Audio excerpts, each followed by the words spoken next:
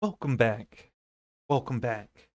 Welcome back, everybody, to another chapter of ReWonderland, The Mask and the Maiden.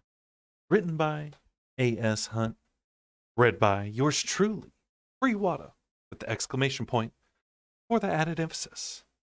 Y'all, last time we finished up chapter 5, which actually this is about the halfway point. I know these seem like it's only a few chapters for this book overall, but man, it's got a lot of meat between the Baroness getting kidnapped, Alice, well, she's got those cards now. She's doing her thing, you know.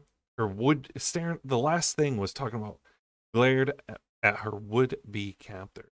You know, she's finally like, I'm not going to take this baloney today. So let's see where this all culminates and goes off to in chapter 6. Decide, or Swine Amongst Spice. In my many writings and studies and annotations of the world and its subworlds and their people that I have encountered, I have received many a request from noticing readers there is a lack of detail about my own character. I have a great biography available, but only 6 copies exist, as my views are not wont to side with those of any political leader in the realms, and my story is told in great detail there. One ringy-dingy biography of the Bellman, Herbst Press, bin 5003446.b. I must say that I'm not quite changed enough to repeat the process and enlighten anyone of variances that exist betwixt my now and former self. But I will gladly repeat a fact from that book that I hate to waste space and prefer writing only about the moment and the realm. These two are my favorite things. The Bellman from the Mirror perhaps ranks 8th. However, in this moment, I am quite at ease, smoking the Meerschaum, hearing commoner aviae flapping about, the stupid ones hitting tunnels, the smarter ones maintaining their anger. I am able to reflect a little more on things beyond my moment, because I have already recorded it, and I must say I disagree with the opinion that I do not give enough detail about the observer. You can tell more about how someone observes things than they can rightly tell you and claim it to be truth. You can tell more about someone by the way they describe and categorize others than when they do the same for themselves. As for an update to my character, I suppose I can share that, while it is a known fact that reading fiction is a chief hobby of mine, I find the 6th chapter of any given work to be the most disturbing. If a work has failed to grip me in its first 5, then the 6th will finish the job, staining me forever with the depths of the tale. If it is not, then I am as well off burning the book, doing everyone else a favor by taking it out of history, putting the tale out of its undeserved misery, cursing the writer with every blackened page. It is in this rare occasion, dear reader, that I will also share that no book should be without at least 2 chapter names, in any distinct section of chapter, possibly assigned its own number, and in the longer cases a subtitle. Journal of the Bellman, Reprieve, first of Dodgson and 186th grand cycle. "Where are you from?" he asked, in a childlike voice that took her by surprise. She was too stunned to speak right away. "My name is Pig. I can't see out of my left eye. I live in the 9th ward with my sister and my mom. Where do you live?" Ashley could only look at him in wonder, understanding him clearly, but not sure how to answer the question. Um, uh... She stood up, shakily, looking down the slanted edges of the roof. The boy didn't seem concerned, as if he'd been here before, or often. "Do you like applums?" he asked, reaching into his pocket. He held out his hand, offering her a piece of the starchy fruit. She took it greedily and gobbling it down before noticing her unkindness. Thank you," she mustered between bites of the fruit. "Thank you," said the boy. "Your name is Thank You?" Slightly embarrassed, Ashley began to respond, but Pig held up his hands, laughing. "I'm only kidding. How old are you? Why are you dressed like a maid? You must work for someone really rich. No one could afford maids at the Vale." Ashley concluded the boy was a bit younger than she after all. His manner was much too boyish for him to be older than Dina. "I'm not sure how old I am," she finally replied, "but I'm older than you." Here she hesitated, wondering if there would be repercussions for saying it. so you can call me Miss, and my name is 20. The boy looked a little confused. Miss 20? That's very strange. But that's okay, my name is Pig. That's a strange name for you, right? Our mother insists they sound perfectly normal, though. He sat a little ways from her, looking around. What are you doing up here? She asked, a little annoyed. I came because I saw you climbing up our ladder. Ashley blushed. Oh, so that's your ladder? And that is your house, then? Of course, it was much too large to be a simple house, and she hadn't yet learned what an apartment building was. The boy looked confused and laughed. This isn't our house. It's a wall. It's like a lot of houses all put together like blocks. Don't you live in one? Hardly anyone can afford a house. Maids never buy houses. Ashley blushed again, this time feeling indignant. She stood up, brushing herself off, and carefully started back for the ladder. I'm off, she said flippantly. Enjoy spying on people. I'm not spying, called the boy after her. Hey, wait, where are you going? I need higher ground, said the girl. I need to find... Hey now, don't you know where the Lapine station is? The place where the caravan goes? The boy's blue eyes widened. Cripes, why would you need to go there?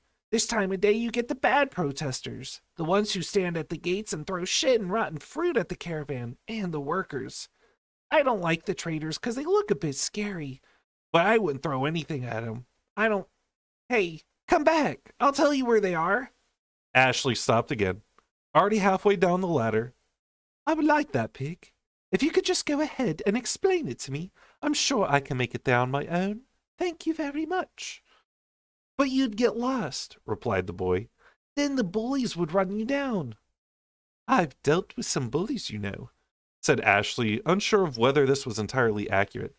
But I guess as long as we arrive quickly, you can come. The boy winced. Okay, I'll take you a part of the way there and you can go the rest. But you have to tell me. Of course, he struggled to keep up with her going down the ladder. Because I'm not getting mixed up in that crowd. It's crazy you even want to go. You want to go to my house instead? We could play this new awesome card game I bought in the Blue Market. It's a 2-player game, but I can't get my little sister to play it with me. Her name is... And he struggled again to catch his breath as she ran ahead of him. Pepper! Now wait a minute, I'm not supposed to be showing you where to go. You could be going the wrong way. This way only goes in one direction, shouted Ashley, eager to get to an intersection and try to figure out where to go before being told. The presence of someone else that she didn't have to work for or serve in any way was refreshing, and she felt an odd sense of superiority, which she thought meet to exhibit for as long as he should choose to follow or lead her. She turned to find him gone, though the only path would have been up the ladder now. It was very frustrating to hear him laughing at her. You can make yourself visible now, you know, she said, with as much faux impetuousness as she could muster. I'm right here, he replied, surprising her with a tap on the shoulder. I told you you'd get lost. Ashley had some time ago resigned to the fact that nothing was as it appeared in her life, and so was not surprised to learn that she wasn't in a straight alley, but a series of alleys that ran parallel to each other with gaps between the wall that were indistinguishable because of the damned repeated brick pattern of the points beyond. Pig had apparently sidestepped into such a gap and then went around her. This was most trying, and the girl felt it appropriate to communicate this with a punch to the boy's shoulder. Ouch! Ashley and Pig, at his instruction, navigated the alleyways for a few minutes, carefree as they pleased. Ashley saw the walls had windows, presumably the backs of the apartments. There were a great many of them. Ashley thought to ask the obvious, what do all these people do if there are no maids in this town? Depends, says the boy. There's a part of town where the merchants go to set up their stands every day. Let's go, exclaimed Ashley. Can't, replied Pig. The mayor has called a meeting there for all the townsfolk. Never mind. But we can't go until the crowd goes down a little. Why on earth can't we be part of the crowd? You don't want to be in the middle of that. We can pass the time for an hour or so, then we can go. What are we going to do to pass the time? The boy smiled wide, of course. This, Ashley could not see. Pig's room was smelly, despite being nearly empty. The floor was hard and uncomfortable, and a mat occupied the corner. His flat had been an alley and a corner away and easy to get to, but the girl would never be able to pick it out of the lineup of apartments, which all looked so alike. And without any discernible numbering system, how on earth was a letter to arrive anywhere here? Maybe they don't get letters, the girl thought, bored. Ashley yawned, tired of the game after playing 6 more times, and finding herself wishing the rules could be changed. But the boy was firm, setting up the pieces the same way each time until night was nearly in full session. The setting sun's rays only reached the main avenues of the city now, leaving the alleys dark up to an hour earlier. Pig hadn't shut up about the goings-on and how-tos since she had told him she wasn't from the area. She was tiring quickly of his trivia. From what she could gather, the chief authority of the town was referred to as the Arcana, and had been the same for the last 15 grand cycles. When an opponent ran against him, the candidate would mysteriously disappear by election day, to which facts Ashley, of course, asked what Arcanus and elections were. The migrating AVA had chose to circle around Lacey Vale for the last 50 grand cycles. Now, rather than fly directly above it, he also explained to her, though he was unable to explain why. Ashley took her turn by drawing a card, unfortunately a low-numbered one, and moved her strongest piece forward 2 spaces. He comfortably let her irritation show. Why don't you go play with your brothers or friends or whatever, and let me go? Pig isn't a good subject. Wait, what am I thinking? Priorities. Priorities, the girl accidentally said out loud. What? Queried Pig. Sorry, thinking. She thought herself a little imperial sounding. At first sundown, Pig will take me to Fury's Gate, because curse my terrible memory and sense of direction. And then I will tell the engineer that the Baroness is in trouble. He should help. Surely it's not legal for that fat worm to hold her as a prisoner. Then we'll get back. Doubt set in. What if it doesn't happen? I'll stay here? This was a comforting thought. But her only pursuers had been Holmes, who just wanted to send her to a gal for a night. No, something seemed wrong. She didn't belong here. Not right now. Her friend, her best and only friend, Dina, was at the Mads Castle mansion. There was no way she was safe, not in the least. And right now it felt more than right to save them both from that existence. We need to leave when the first sun sets so you can show me where Fury is. What's Fury? Asked Pig, looking disappointed. The caravan, I mean, said Ashley, cursing its existence. Oh, I can take you where they park it. That's easy.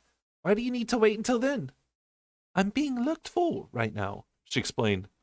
I can't show my face yet, especially around that part of town.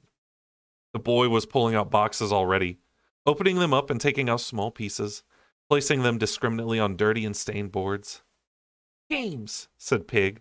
This one will take 15 minutes to set up and 20 to 30 to play. Then this one we can play twice. The rules are really simple, and we can play that one twice in an hour. I can set it up in 5 minutes each time. After the events of the day, here Ashley was, about to be overwhelmed in the confined space of Pig's smelly room by his board games. By the time we're done, I can take you to the square. Oh, by the time we're done, I can take you to the square. It's a win-win. The girl sighed. The boy explained that the game was called Valst, named after the city that it originated from. Ashley asked him if he meant that they invented the game there. No, Pig replied. There was actually a wall between the enemy encampment and the defense, and they both had soldiers over the wall on the fields to wipe out each other's bases. Pretty cool, huh? She did think that was rather interesting. So the armies were pretty small then, she said, spying a piece of paper that had fallen out of place while the boy had been wrestling with the boxes. She grabbed at it and examined the foreign words. Their units were split into divisions of 1 and 8, replied the boy.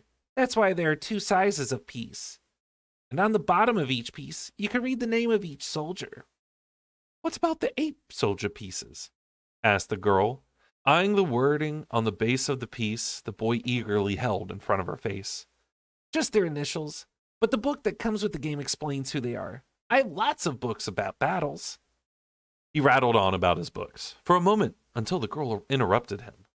She was vaguely aware she hadn't really paid any attention. Can you read this? She asked. It's my reminder. The boy sighed. He then went on to recite without looking. Speak not to your boy at all, but beat him if it pleases. Offer not love and kindness, but hope in bits and pieces. To please you he shall work each day, and beg and plead till fed, but only smile through clenched jaws, and beat him before bed. If new toys catch its boyish eye, blacken it with haste. Supplement all playtime with dolls of moldy paste. For schooling it is plain to see that boys will not have use. Hit with books and desks instead, triangles obtuse. Then you'll see the... Please, enough, interrupted the girl again. Sorry she'd asked. Sorry she'd been impatient at all. Pig was indifferent. She sighed again. She could do worse than play games. But the boy looked down. I guess I can take you to the square now, he said. The change of the guard will be soon. I think we can get by if I distract them and you slip. No, said the girl sharply. This isn't your business.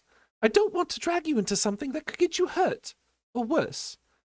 I'll be fine, the boy said blankly. I do this all the time. Then I'm sure your mother doesn't approve, replied Ashley. I'll take you, if you win this round. Ashley reached over the board and overturned Pig's Emperor. Hey, he exclaimed. I win, declared Ashley, ready to leave. Take me before I do the same to you. So the two went without further deliberation, the girl staying close to the boy to make sure he didn't try anything that would hinder their progress. In short order, they were to close to the bustling streets, and the chatter of people could be heard just beyond another corner. You're the first friend I've had in a long time, said the boy. Well, the first that acts like you... Shh, hissed the girl, putting a finger to his lips. The crowd of people was easily heard now. Ashley thought they might even be just around the alley corner going back out to the streets. But a word and a voice had caught her attention and made one of her ears involuntarily twitch. It was the voice of the Lepidoptera. The fiend was talking to another character, a male, who had a very high voice and a clear accent, though it wasn't clear to the girl at all where he was from. She waited for some time for them to repeat the word she had heard as her chest knocked in anticipation. There was no being sure of anything they were saying above the crowd. I want to get closer, she whispered to the boy. Thought we were doing that, said Pig, not picking up on the hint of stealth. You edging, she hissed. Be quiet. I want to get closer to the two men talking with funny voices. One of them has my friend.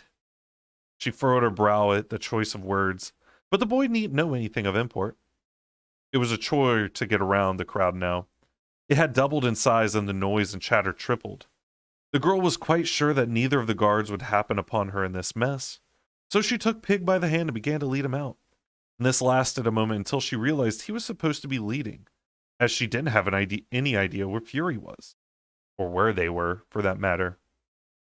He grinned, and she could see that he was blushing. Cheeky little bastard. We're going the right way, actually. Let's keep going. They went on, Ashley feeling irritated and a little embarrassed at being fancied by someone so obviously younger than she. He led her through another alley, and another, this time dirty with compost, and another, this time free of hominid garbage, but full of plants. Just one more, and she could see at the end of it, there was something like foliage at the end, or a forest, a field, city limits. Where are you taking me? You're really fun, said Pig. I really, really hope you can be happy. I'll take really good care of you and play games all the time. Ashley couldn't say what it was that knocked her unconscious. And that, my friends, was the end of the first part of Chapter 6. Woo! Wait a minute. So Pig be wildin', actually. I mean, he definitely gave like a creepy vibe for sure. But I did not think that kind of vibe, you know? So we'll see. Okay, so now the Baroness and Ashley are both captured, and we'll just have to see what happens in the next part. So y'all make sure to stay beautiful, stay hydrated, and I'll see you in the next part.